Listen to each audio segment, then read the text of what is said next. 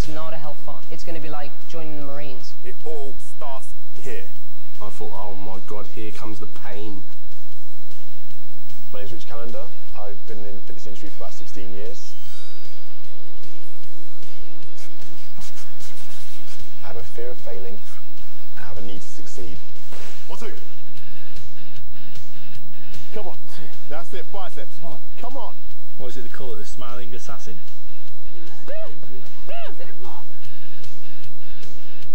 Don't try and make love to it, punch it. Now, I know they're dropping like flies, and I know they're screaming blue murder. Push it. I know how hard to push someone. Come on! Don't you dare cry, get it out of the way. Thank you. Even athletes and sportsmen have injuries and conditions, but they push through. You are Lance Armstrong. There is no pain. I'm sorry. You have to break a few eggs to make an omelette. Stay there, keep breathing. Stay there, keep breathing. Okay? My attitude to people who aren't putting their weight in the house will be the same as my attitude to people who don't pull their weight in life. I have very little time for it and very little tolerance. Ladies, for the love of God, 4. Keep your chest up, keep your chest up. Come on, use your hips, turn your shoulders, punch it fast. I don't want any of this. I want this. Go, go, go. They have no idea how much pain they're going to go through.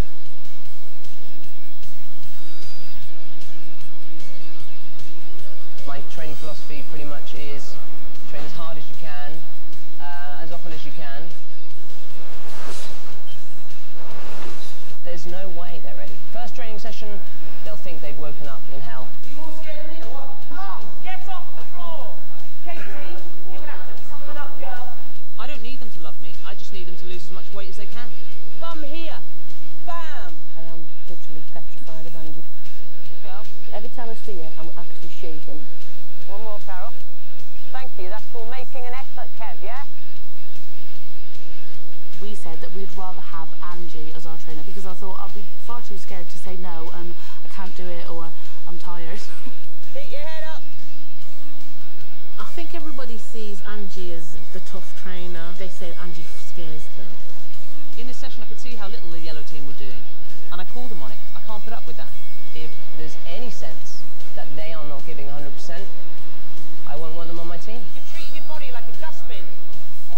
You've just chucked a load of rubbish in it and you haven't used it. And it's now paying you back. It's payback time.